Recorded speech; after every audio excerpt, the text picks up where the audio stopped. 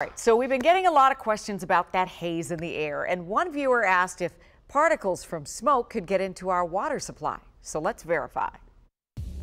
Our sources are the U.S. Geological Survey and a pair of studies. A Canadian study published in the journal Water Resources Research showed that particulate matter from wildfires could be found in water hundreds of miles away.